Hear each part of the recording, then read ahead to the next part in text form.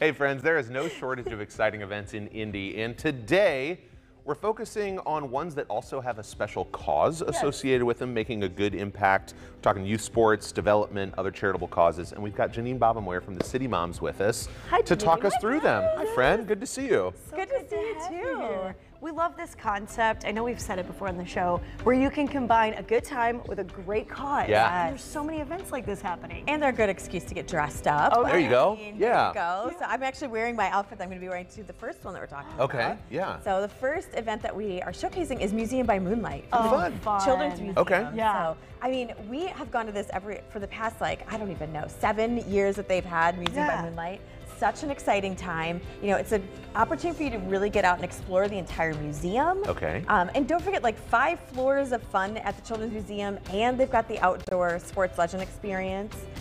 They've got a silent disco. They've got food and drink, but the best part about Museum by Moonlight, it is completely kid-free. Oh, all right. So, I mean, how often are you able to get into the Children's It's not Museum? free for kids, it's kid-free. There's a big difference there. Exactly. Yeah, it's an important distinction. So it's such a wonderful experience, and this year they're theming it a little different. It's going to be Ever After, Museum Ever After. Okay, fun. So kind of a fairy tale feel. That's why I'm sort of feeling like fairy tale-esque today. Yeah. Whimsical. We have a Drew connection, a Drew Ever After being the Drew Barrymore movie. We do. I know. It was like week 1 of our show launching. We got to be with you. We did a segment with the CityMoms for the Drew Barrymore show. If you haven't seen it, you can look it up. Yeah. Oh yeah, cool. just Hi, our Drew. friend Drew. Yeah, our friend Drew We know Barrymore. she's watching. I know it. Yeah. But getting back to Museum by Moonlight, you know, this benefits the Children's Museum Fund. Cool. You know, and it's just, which is obviously amazing.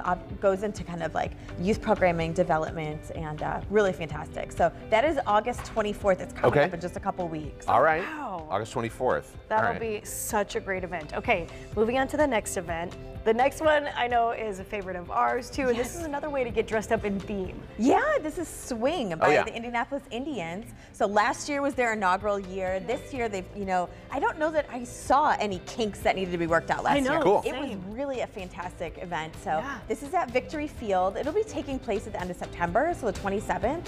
And it benefits the Indianapolis Indians charities who are really focused, like you said earlier, on youth sports, especially in the community. But the really fantastic thing about this, it celebrates that bygone era of baseball, which was in the 1930s. So you're going to see lots of pinstripe and menswear and hats. But the thing that we love about Swing, I love it. There we go. We just coined a little the thing about Swing.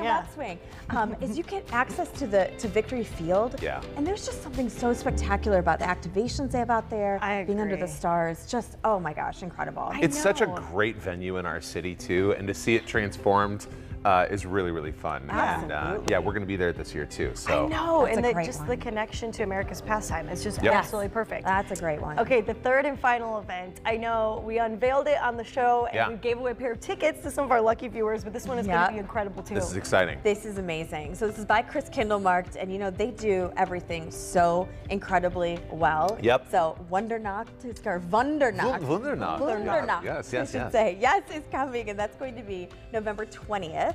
So that is benefiting some TBD still local nonprofits, but really the ones that are activated based on culture. So it's the ultimate kickoff to the market before it opens. Again, it's going to be adults only. Yep. Free market food samplings, ice skating, so many things you can be doing. This is literally an award-winning, years in a row event in our city, and shout out to Maria and the team at Chris Kindlemarkt for putting it on.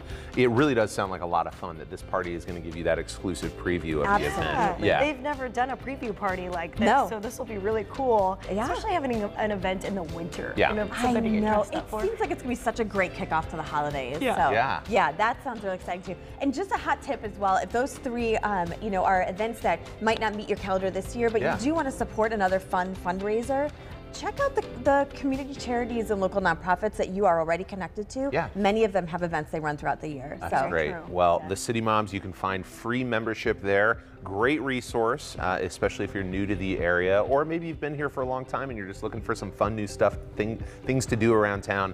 Give Janine and her team a follow at TheCityMoms on Facebook and Instagram. Thank you, friend. Yeah, thanks so much. Good to see you as always, and I'm sure we'll see you at these events. Absolutely. Yeah. Will. Yep. Yeah, thank you very much. Thanks, Janine. Coming up next, we're going to give you a look at some of the popular menu items that you can try at Schoolhouse 7 Cafe in Fishers. We're back with more Indy Now right after this in just a couple of minutes. Stick around.